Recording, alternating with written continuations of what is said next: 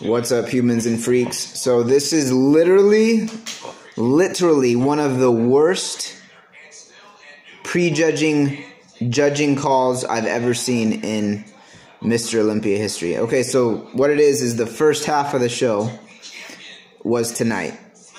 The judges, dude, this is what I'm talking about. This is what a lot of people that truly know bodybuilding, this is what we're talking about, dude. This is the politics. Okay. This is highway robbery. In bodybuilding, this is highway robbery, what the judges did. They did not compare two guys, actually three guys, that really should have been compared to the top two. So Big Ramy and Brandon Curry were separated from the rest of the pack. Okay? And the judges just judged them two at the very end. And there's nothing wrong with that if they had already been compared to some of these other guys. Nick Walker, Hadi Chupon, and William Bonac all got screwed over. Big time got screwed over at the prejudging that happened tonight. So there's the prejudging and the night show. This is the first half of the show. It's called prejudging.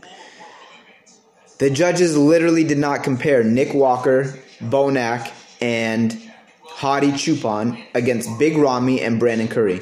Complete BS. Complete BS. This is the politics stuff we're talking about. This is insane what they just did. Insane. So basically they're not making it possible for a few guys to win the contest because they're not giving them a chance to be compared against who they are calling the top two. Big Ramy and Brandon Curry are not for sure a top two in this show.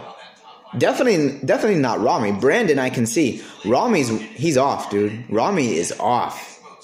For sure. Ramy is off. Ramy came in and did the exact opposite of what we thought he was going to do and what he should have done. There was no improvements made to his physique. None from last year. And he actually looks worse because his conditioning's off. And it was obvious, dude. Ramy is way, way off. So for the judges to just automatically see, and the dude, I'm telling you, this is what they do. This is what they do. They're like, this is what the judges are thinking in the IFBB. Big Ramy's off, but we still want him to be in the top one or two spots. So let's not put him next to Nick Walker, Bonac, or Hadi because they will expose Big Ramy. They'll show it, and everybody will be able to see. The audience, everybody, all the fans, they'll be able to see that Hadi and Bonac and Nick Walker are actually probably better than Big Ramy right now. And maybe better than Brandon. Brandon looks really, really good. So there's nothing really wrong with Brandon being separated from the pack. But again, Brandon still hasn't been compared to Bonac, Nick Walker, and Hadi Chupon. Dude, those three guys, Bonac, Hadi, and Nick Walker, those three, I feel really bad for those guys right now. They didn't even get a chance to compete for the top two spots. At least in the first half of the show, they didn't even get a chance to compete for the top two spots, and they easily should have been given a shot to be in the top two. Oh, this is what's so frustrating. This doesn't always happen, but it just happened right now. It just got over a second ago. And this has happened in years past, too. See, this is the BS we're talking about. This is the politics. Big Ramy is way off, dude.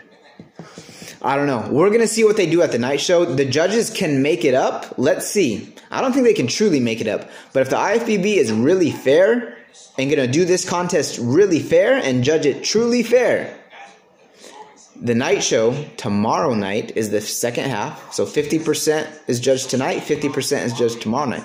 They better put Hadi and Nick Walker and Bonac right there with Brandon and Ramy and go like 3 or 4 rounds in a row. Because this is complete BS what just happened. complete BS with. And I'm a fan of Big Ramy and Brandon. I actually think Brandon Curry, I think him and Hadi are the two strongest cases for winning the whole contest. I think Brandon and Hadi Chupon should be your 1 and 2. Based off prejudging, Brandon and Hadi are 1 and 2. That's what I see. And you know what? Dude, I didn't even think so, but it's possible. Nick Walker could even be in that 1 or 2 spot. We don't know because they didn't even give him a chance to compete and compare him.